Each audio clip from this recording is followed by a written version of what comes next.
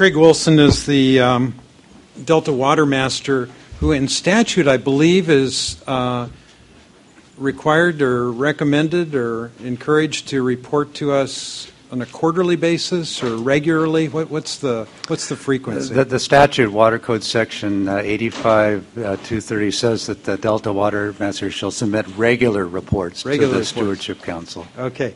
Well, we appreciate you coming to provide a regular report in irregular times. Thank you. Thank you. And for the record, my name is Craig Wilson. I am the state's Delta Watermaster. I am not a geotech guy from Holland. There's nothing wrong with that.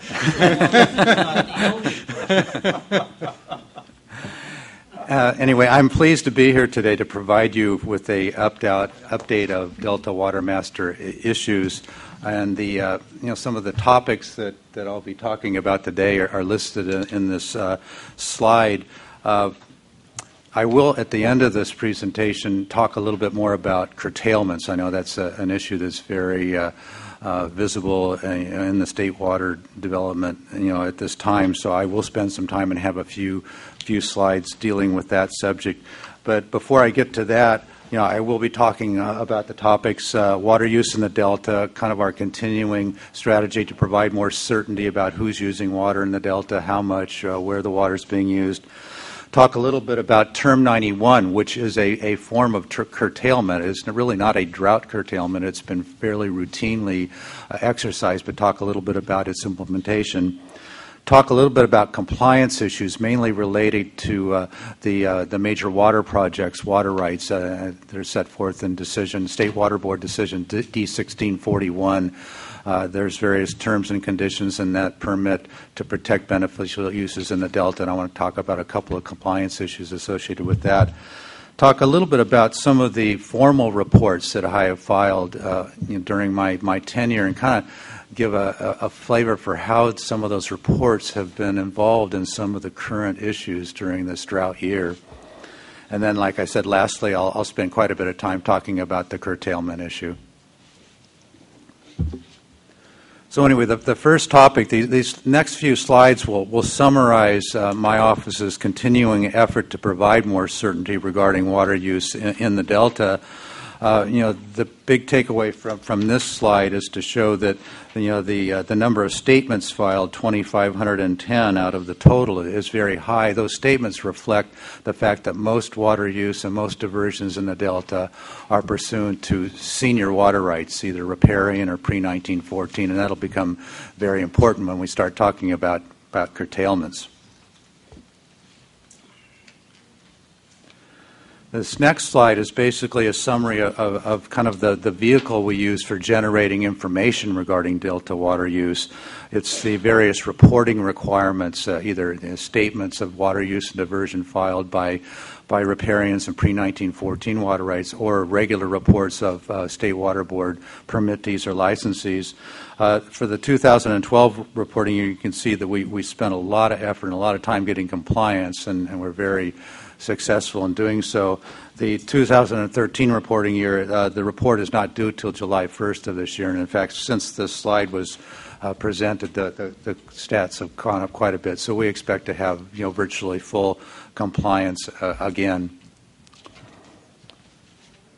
The next topic I want to talk a little bit about is something that's on the State Water Board's website. If you go to the main page and click on the Delta Watermaster icon, you can get to this interactive water rights map of the Delta.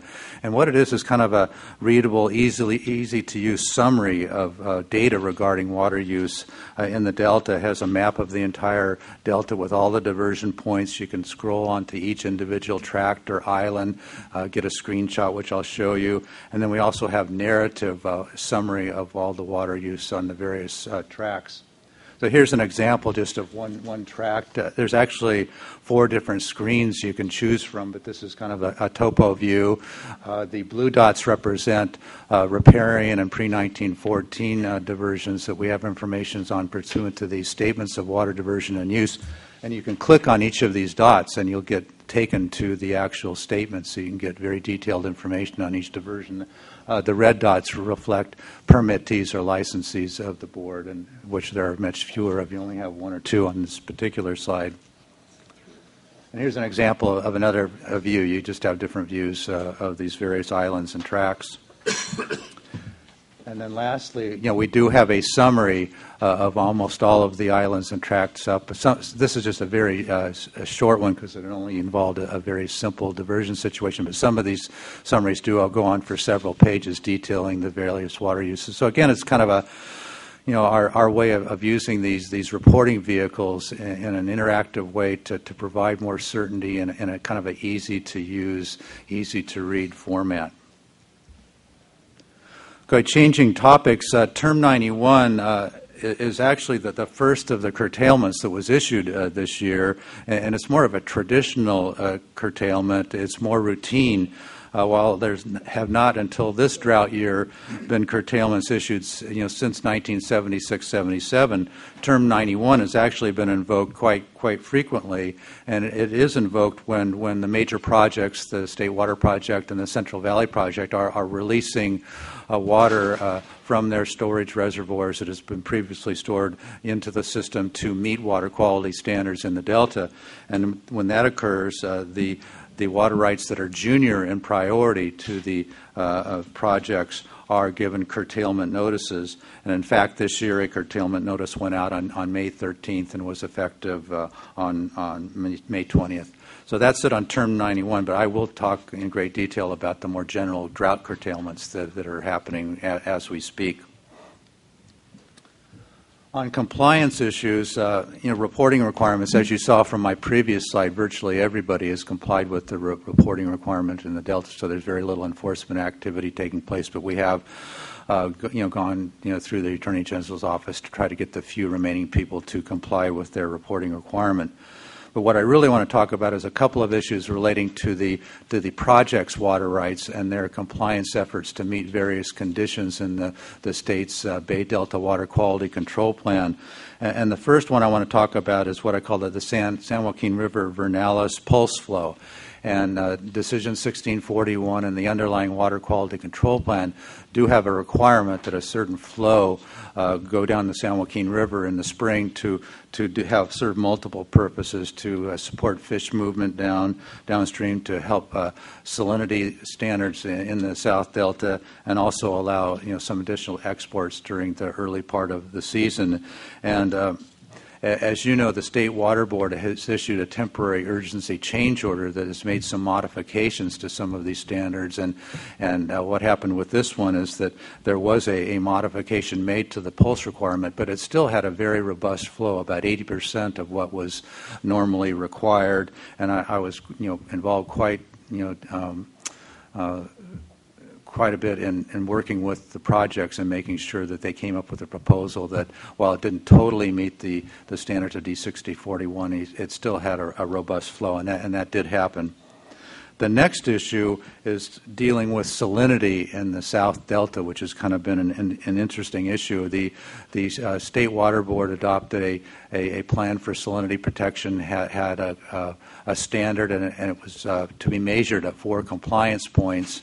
And 3 of those 4 compliance points, we have pretty good success. But there's one particular compliance point. I guess it's at this point and along the old river where there's just kind of a lot of meandering channels coming together, very little circulation, where that standard is fairly routinely violated. And I've been working with the Department of Water Resources and with the South Delta Water Agency on potential fixes. And we did have a meeting just a couple weeks ago that was a pretty good meeting regarding some things that could possibly be done to try to avoid this continual kind of chronic violation problem and try to help some of the salinity issues in the South Delta. So this leads me to the next topic, on that point. Sure. Does that mean moving the monitoring station, changing the standard, or actually increasing the water flow? No, good question. I think the department would very much like to change the compliance point, but I doubt that will happen. I mean, I think it's good to have a compliance point in an area where you do have maybe the worst issues, so it tells you what the situation. And we're not the board is looking at a potential modification of the standard itself. In the summertime, it's a 0.7. I can't remember the acronym that goes behind that, and they're changing. In the summertime, it's a 0.7 standard, and they're thinking of changing that to a year-round 1.0 standard. But that a slight relaxation with some findings that will not adversely affect the agricultural uses to have that slightly saltier standard. But what we're talking about is more actual fixes, things like possibly dredging the old river just upstream of that compliance point to get more circulation, or potentially getting some of the drainage water. There are a couple of large agricultural drains that come into the old river just upstream of this compliance point, and possibly rerouting some of that drainage into one of the channels that has more circulation, and getting into a situation where there's better dilution. So we're actually looking at physical fixes to try to meet a standard that might be slightly relaxed from what it is now, but not dramatically. So anyway, on to the formal reports that the Delta Watermaster provides to the council and to the State Water Board. When I interviewed for the job of being Delta Watermaster, I had a lengthy discussion with board members about what this provision meant, this submitting these regular reports, and we all kind of concluded that this was kind of the sleeper provision in the Delta Watermaster authority. It was, gave the Watermaster the ability to look at some policy issues and provide some direction and information to the board and to the council on various issues. And these are some of the reports, not all of them, that were filed. As Randy well knows, I kind of stumbled out of the block a little bit on the first report, because I kind of developed a report on agricultural water efficiency and the state's constitutional doctrine of reasonable use, and I thought I was making a fairly benign statement that we need to look at efficiency everywhere, but because agriculture uses so much water, you look at a lot of the very good things and the very sound efficiency practices exercised by most farmers, but see if some of that efficiency could be applied in other places and save some water. Well, a lot of people looked at the report and said that the conclusion was that Wilson said farmers are wasting water, and I don't think I said that. And I think subsequent to the report being issued, there were statements made by the National Academy of Sciences and by I think your council and your plan and the BDCP policy documents all recognize that that ag because of the amount of water being used, that there is a role for efficiency and increasing some of the widely used efficiency practices that the farmers are already using. And it was interesting, a couple months ago there was a poll taken by of all Californians regarding various water use issues, and the one issue that got a very high majority of people saying yes was that could there should water efficiency in the ag area be one of the things that be considered in the mix of everything else. So I think the report, while it was controversial and maybe I was the first person to say something like that, is really kind of hiding things. But again, for Randy's benefit, I want to emphasize that I think most farmers are using water very efficiently, and the idea was to try to migrate some of those efficiency practices to the few that may not meet that standard. The Craig, other part Craig, of that, we couldn't dismiss the report, because you did have credibility. Your credentials were you had moved aluminum pipe as an employment practice when you were in college. So you had some irrigation experience. Well, you just weren't utilizing the most efficient means of irrigation. You have a great memory, Randy. Randy's alluding to the fact that my first paying job that I ever had was moving around siphon pipes, for 12 hours a day all summer at minimum wage, but we won't get into that.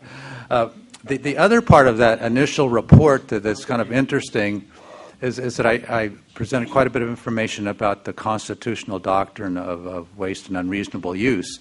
And in fact, and one of the conclusions I was making is that that doctrine had been used kind of reactively in court cases, and maybe could be used more proactively to guide more general decisions. And in fact, the State Water Board did make a decision a couple weeks ago on some tributaries up on the Upper Sacramento River that established some minimum flows and had some either curtailments or voluntary agreements to ensure that those minimum flows were met. And the underpinning behind that whole action was the reasonable use doctrine. So you are seeing an example of maybe a better use of that doctrine.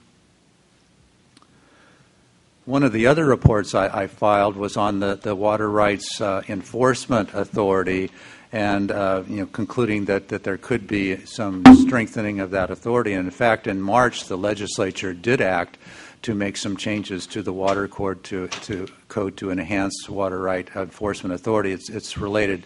And it's limited to drought situations, but it did have some enhancements, and this report was at least used as a vehicle to inform the legislature and some of the things that could be done. Like I said, Term 91, I've already mentioned that. The only thing I'd really add to what I said before is that in the report that I presented to the Council a couple of years ago, I suggested that a Term 91 type principle could be established or used more broadly to the post-1965 water right holders, the people that were junior to the projects. And in fact, this report has been used by the State Water Board and its staff to look at some of the options on how curtailments could be handled. And the last one I will talk about is just the area of origin law report I presented. And I won't say anything more about the fact that I did reviewed some of the recent cases, tried to distill some of the principles, and I think it has been cited in some of the debates on how the priority system should be working this year. And I'll be getting into a little bit more about the priority system when I talk about curtailments. So, Greg. Yes.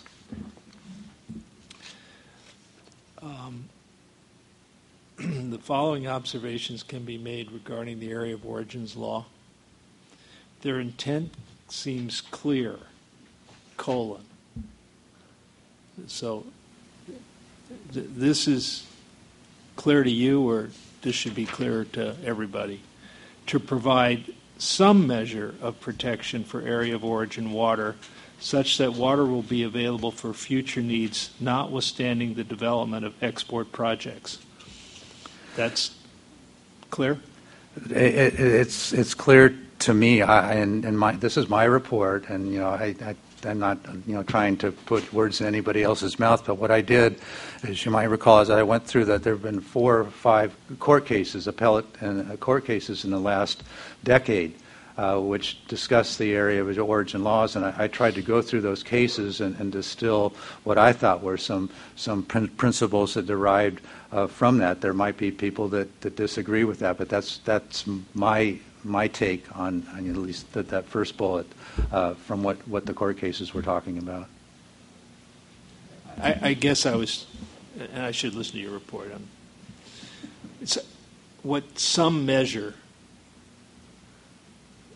isn't that part of our difficulty? I think I see how about this subject. Yes, some measure. I think the reason I kind of couched it in more generality terms is that the cases themselves tend to talk very generally about the subject because the laws themselves, if you read the area of origin laws, they don't go on for page after page after page. They're fairly succinct in what they say, and they do paint with kind of a broad brush. I think I started out to say some measure, and then some of these other bullets that followed here kind of spell out in a little more detail what I meant by that. But I'd encourage you to maybe take a look at the full report, and if you have any questions, feel free to contact me. So that leads me to the last topic that I want to discuss today, and that is drought curtailments. I would say as a caveat that the State Water Board and its staff is dealing with this subject right now. I have not been directly involved in that staff effort, but I do have familiarity with the subject matter. So this first slide is just kind of stating, the obvious. When you don't have enough water in the system, the way the water rights system works is you go to this priority system. When you're talking about post 1914 rights, the rights that are actually governed by permits and licenses issued by the State Water Board, is a first in time, first in right type of concept where the priority system means something, and that's the justification for having curtailments, is where you can conclude quite obviously in this year there's not enough water in the system to satisfy all water users' needs, and when you get to that, make that conclusion, then it's the junior water right appropriators, when you're talking about post 1914, that would be subject to the curtailments. So this next slide, it kind of shows the build up to where we've gotten to just this last week. The legislature in March passed emergency drought legislation, and they did authorize the Water Board to adopt emergency regulations to deal with curtailments based on the priority system, provided that the governor had issued a drought proclamation. That drought proclamation was issued. And a second proclamation was issued basically stating that the Water Board should use this authority as necessary to curtail water use. And so after that proclamation, I think that the staff began to put together some alternatives of how that would work. Eventually, the State Water Board decided to, hey, not so fast, let's not try to move forward with a staff recommendation. Let's hold a workshop, hear from the interested public on what to do, and the staff presented four different options on how curtailments might occur. The board held a 2-day workshop, May 20th and 21st, and no action was taken at that workshop. I suspect, in the near future, my belief is that the board will have an agenda item dealing with the use of the Emergency Regulation Authority. I'm not sure exactly how they will handle curtailments, but there will be some adoption of emergency regulation. But in the meantime, there was a need to act because the water simply wasn't available. So what happened is the executive director of the State Water Board has just this week issued drought curtailment orders. On Tuesday, he issued an order to the entire Sacramento River watershed. On Wednesday, he issued a curtailment order to the Russian River watershed, and yesterday issued a curtailment notice to diverters on the San Joaquin River watershed. Now, I want to make sure that people understand this is only to the post-1914 water right people and the people that are, junior in priority to riparians and certainly the pre-1914 appropriative diverters. But we did have this curtailment one order. The Sacramento River one went out to something like 2,600 people, but the notice was sent also to more senior people, putting them on notice that in the future, and it's very likely later this summer, that curtailments could extend to pre-1914 and riparian water right holders. Mr. Wilson, the Bee this morning had a terrific article on the curtailment notice, and I told you before the meeting, I was intrigued with the two comments Tim O'Laughlin, who represents the Oakdale Irrigation District, announced to the Bee. There's no way senior water rights holders are going to share the pain. We'll just say no, and then we'll just go to court and see who's right about this. Then it's just going to be a water rights war. And then Dan Kelly, representing the Placer County Water Authority, carried on in that vein, saying the reality is water right priorities are harsh. There's no health and safety exception to the water rights system. There just isn't. Even giving full credit to the tactical nature of my profession to always declare draconian action pending, it seems to me that it's likely there'll be litigation on the authority when it begins to touch senior water right holders. And there's a lot of stuff going on now that's just, you look at it and it's almost like a novel. The exchange contractor Friant litigation, the fact that Placer County Water Authority, while defending their water rights, is marketing 35,000 acre-feet of water to Westlands Water District at the same time. Do you have any simple explanation of how this thing all works in sum total to make a rational set of decisions in the public interest? I'm not sure I could give you a simple explanation. I could give you some thoughts. I mean, the curtailments that were issued this week is kind of the lower hanging fruit. I mean, you clearly got a situation where you look at the supply, you look at the water available. There's not enough to go around. The priority system says first in time, first in right. I think that same article you quoted from the Bee. You read from the Bee. Had a quote from David Guy from NACWA saying that the board was absolutely justified in issuing the curtailment notices to the post 14. So that's the lower hanging fruit. One would assume he might have a different view of the subject if it were extended to pre-14. Right. Yeah. And I think some of the way you might be able to view this is that come this summer, I think most of the water that's going to be in the major water courses of California is going to be project water. It's going to be water that was previously stored and is being released downstream, either for contractual purposes or for water quality standards in the Delta. And no water right holder, no matter how senior they are, has a right to divert this previously stored water that's moving downstream to meet either contractual needs or beneficial uses. So if you key off on that, I think you readily get to a situation where there is not going to be enough water in the system to satisfy even the most senior water right holders.